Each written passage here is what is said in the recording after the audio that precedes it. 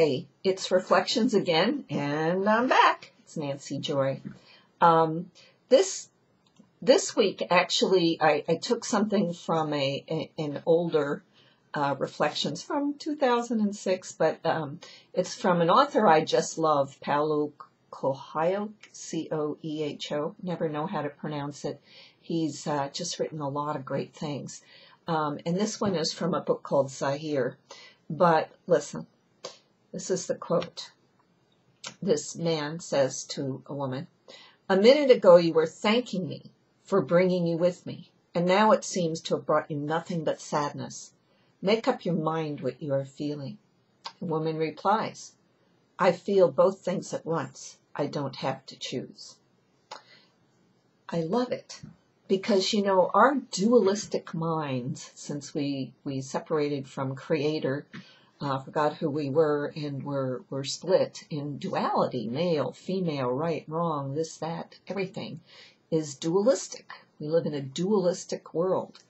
And sometimes we think choice is about choosing one thing or the other thing, when in fact, choice can be integrated to take opposites, both together. As we spoke before about poles, negative and positive poles, they're opposites, but when you bring them together, you create a charge, you create energy. And so I think we're really learning, as we approach the shift in 2012 and moving on into 2013, a good skill set to master and to practice is to realize that this is about integration and not choosing one or the other. And when it comes to emotions, I think this is especially true because we spend so much time trying to figure out if something has made us happy, if we're happy, or if something's made us sad. And then we get polarized in the happy and the sad. And I'll give you an example. I have one client who had a very painful breakup of a marriage of someone he adored who just took off. And he really didn't know why, and he's struggling, and he's very sad, very, very sad, and it's painful on the one hand.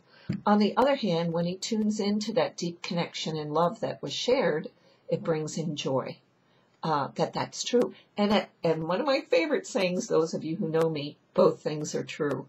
I love it, because we find in that connection, and both things are true, and in the integration of opposites, opportunity. So have fun with this week, and look at your polar opposites. See where you are in judgment of something that may be opposite or not what you believe, and yet within it, there goes my phone, you can find something wonderful.